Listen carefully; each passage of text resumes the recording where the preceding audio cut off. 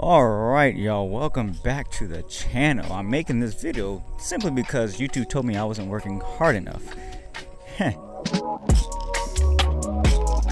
But really this is just a slice of a much bigger video that I'm working on for the Xh2s as a full review. So make sure to hit that subscribe button as well as the bell so you'll be notified when that video drops. Obviously, here's the first test, as you can see right now. How well is it tracking? I don't know, we're going to find out. We're going to find out how good this really is. But let me give you some context real quick and the reason why I purchased the Xh2s. This is going to be my content creation workhorse camera. So from vlogging to B-roll to A-roll like this, this is going to be my do-it-all camera when I'm not using my 6K Pro for bigger projects. So there are a few things I wanted to see improved over the X-T4 when moving to the Xh2s.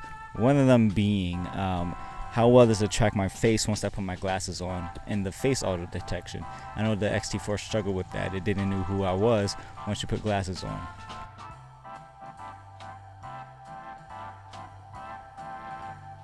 2, what are the best lenses out there? 3, how well does it pulse, or does the pulsing stop, or is it still kind of plaguing these cameras? And 4, how does it detect an object once I put something in frame? Will it override the face auto detection, or would it seamlessly go between the object or in the face once I put it up and down? So some of the things I wanted to see in that case. You see her? I know. So there are actually several steps to get the best autofocus out of the Xh2s, and it starts with the lenses, well, I believe. And so right now I'm not using any adapters. I'm using all native lenses. I don't have a ton, but here are the lenses I'm going to be using. I have my trusty FX 18 1.4, as well as my FX, the 10 to 24 LM FX, and the wildcard lens, which is this, the 13 Viltrox 1.4, and we'll kind of touch on that a little bit later. But the key thing I want to just point out is that the Fuji lenses that are native, that have the linear motor system, perform way better in autofocus for video than all the older lenses. I hope that Fujifilm will create more high quality video-centric lenses for this system, just because the autofocus has improved. So yeah, I just want to point that out because the lenses are very important. So that being said, when it comes to autofocus, I use it here and there just for a few instances, mainly for this because I am just making videos by myself. So I would have to say the autofocus is more reliable in this instance. So that's a huge plus. So to set up the autofocus to my preference, I do like more slower, gradual transitions versus it being quick and snappy. And snap! I believe my sensitivity is set to 0 and my speed is set to -4, and that's what I kind of like, the sweet spot. So yeah, let's move on with this. So I did ask for a specific test from you all from our Discord as well as the community tab on this channel. And if you're not in the Discord, make sure to check out the links in the description. We're having a good time. We're about to reach 500 Discordians, I guess you can say. Make sure to check out the chapter markers in this video to find what might be interesting to you in terms of the test that I'm going to be doing. So what I'm going to do right now is kind of just walk between here, because that was one of the questions, like, hey, does it pick your face when you enter the frame in and out? I've done that a few times in this video. Okay, I'm just going to just turn my back and walk away. I'm so skinny, I could probably vanish behind this tree right now. Did it pick me up? Now, the funny thing, this is a wide lens. This would be a lot better on a much more telephoto lens. But let's just see where it picks me up as I'm walking towards the camera. Hi, how are you? And then I'm gonna go walk away again. Back turn, still visible. I'm gonna go out of frame. I am so sorry. I realized I totally did the YouTube thing where I asked you to follow me here and follow me there. Yeah, I'm not that sorry actually. it is what it is, and I hope you do, because we have a good time. So as you can see, I'm in frame now. This pretty heavy backlit situation. It's pretty extreme actually. This angle is really weird. I might dig it once I see it, but yeah, I'm gonna step out. Sun's gonna peek in. Does it still try to find me? I see the box. I see what it's trying to do, and I'm coming back. Now again, this is the 10-24. I'm at 10 mil. And I have a 5% Cine Bloom on here. Now 5% is the weaker of all of the Cine Bloom line. We have 5%, 10%, and 20. I prefer 5 because it's just the subtle, subtle softness that I prefer rather than the 10%. It's a little strong. But in this case, I don't know if it's affecting the image, but you be the judge. Yeah. Okay, moving on.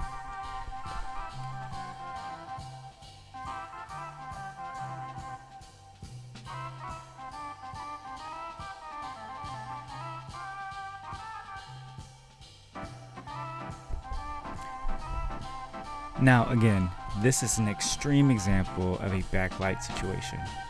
How it performs is not make or break for me. Now if it's for you, then let me know in the comments below.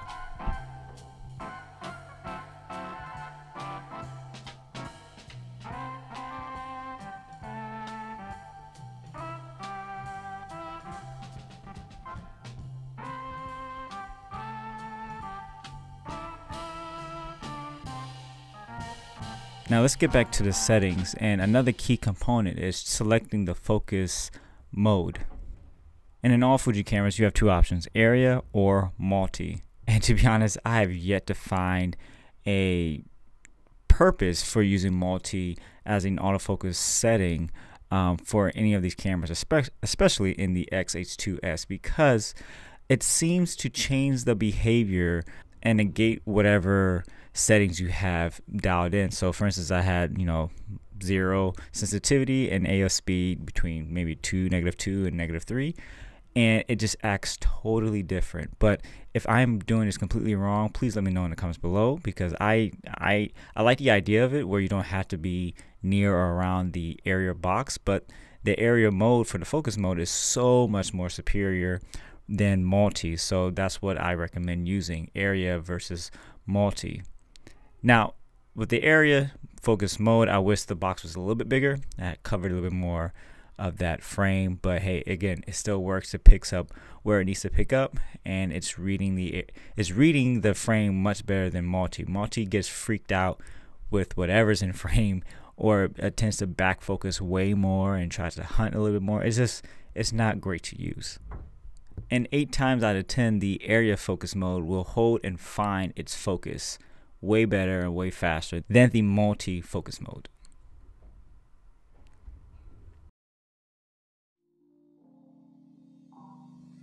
I customize how I access all the autofocus settings. So the top D-pad toggles between manual focus and continuous focus. Very simple, straight to the point. My left D-pad toggles between face detection on and off. The right D-pad toggles between objects. I wish you can have a second layer of menus with this one, because since there are 5 extra focus modes, I wish that I can access all of them from this front screen rather than diving back in. And the down D-pad selects the focus mode, and I might change this because I'm going to just stick to area.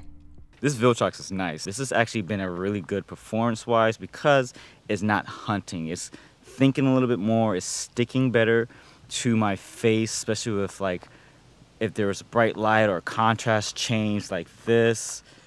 It's trying to find my face, but it's not losing that whole frame where it starts to do that hunting. But this is actually a really good sign, because obviously I'm using this as my content creation camera, and I want something reliable. Sony's reliable, and Canon's reliable. So this is actually a very, very good sign. I'm very happy, especially with this combination. This is the, again, Viltrox 13 mil, and this is a great option for wide angle lenses with autofocus, and autofocus is here. It's great. The motors are quiet. I keep looking over to the screen because I'm looking at the boxes here. But yeah, this is the setup. This is what I wanted to see, and it is really doing well. And hopefully there'll be more improvements, because supposedly this AI in the XH2s is supposed to learn. It's supposed to get better, I guess. If I heard that right, probably butchered that. But yeah, very pleased, and it's sticking. And hopefully it's sticking well enough where there's no pulsing.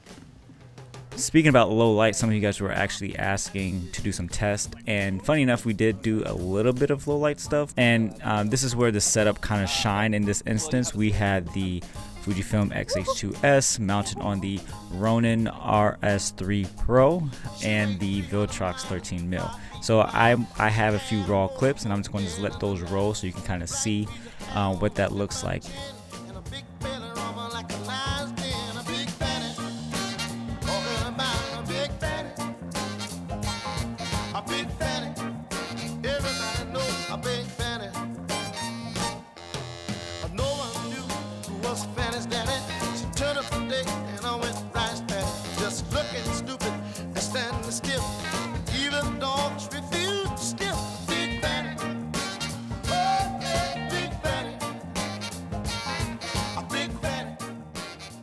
Now, I know there are several areas I did not touch on, like the dedicated subject tracking for train, animal, bike, motorbike, and airplane.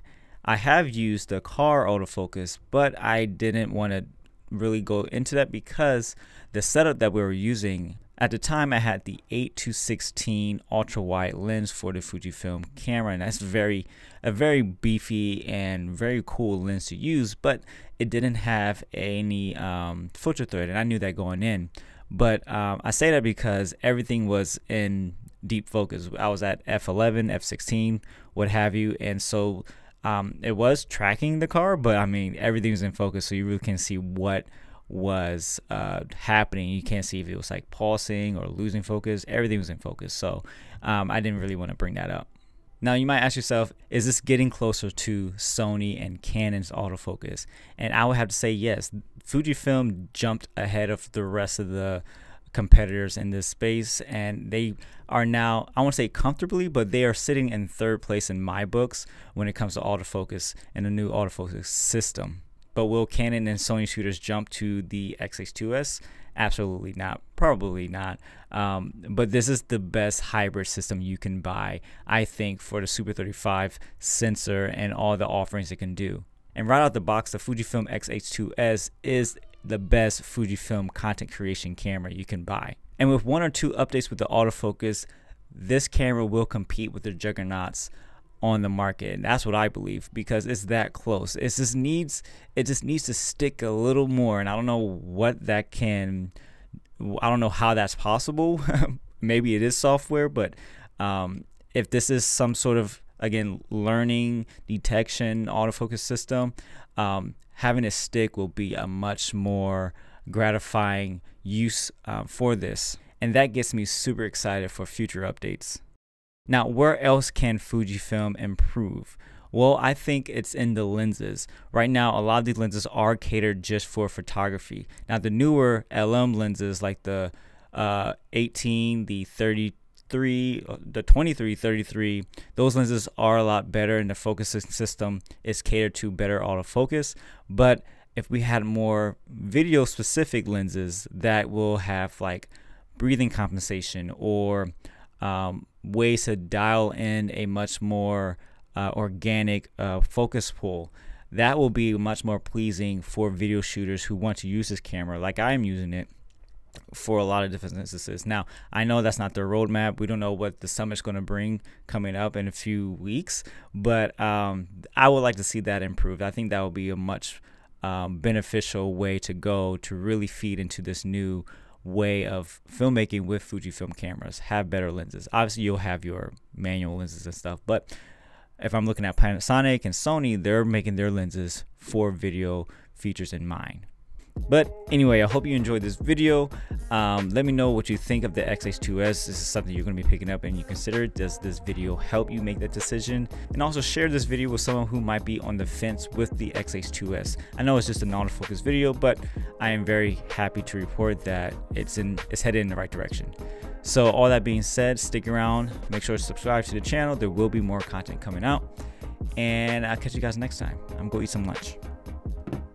Bye.